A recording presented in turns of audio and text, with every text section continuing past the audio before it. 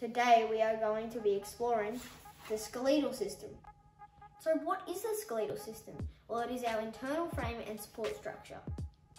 This is made up of bones, ligaments, cartilage and tendons, which makes up around 20% of our body weight.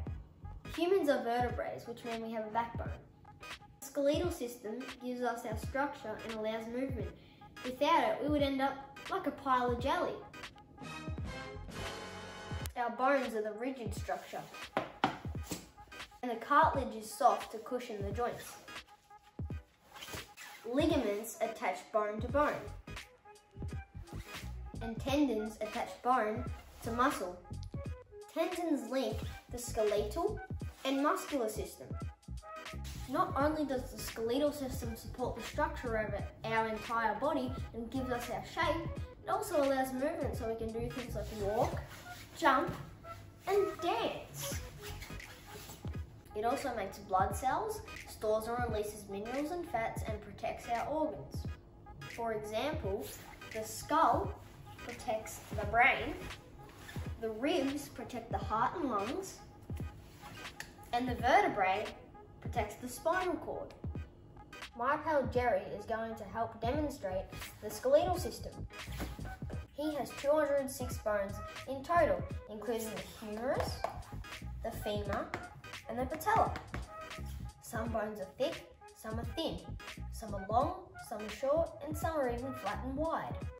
Babies are actually born with around 300 bones, but as they grow, some bones fuse or grow together. Fun fact, humans and giraffes have the same amount of bones in their neck. Did you know more than half of the bones in your body are found in the hands and feet? Bones are filled with a soft tissue called marrow. There are two types of marrow, red and yellow. The red bone marrow is where new blood cells, both red and white, and platelets are made. If you fracture or break a bone, you will usually need an X-ray to assess the break. An X-ray is like a photo of your bones. Depending on which bone you break, you may need a plaster cast which will hold the bone in place so it can heal. So you can see the skeletal system plays a very important role, and we need to demonstrate good bone health. We can take care of our bones by wearing protective gear when doing anything dangerous, such as wearing a helmet whilst riding a bike or skateboarding.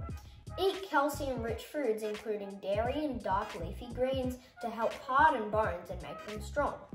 Be active. Exercise and movement also helps to strengthen our bones. So next time you see a picture of a skeleton, you might think about how important each of those bones really are.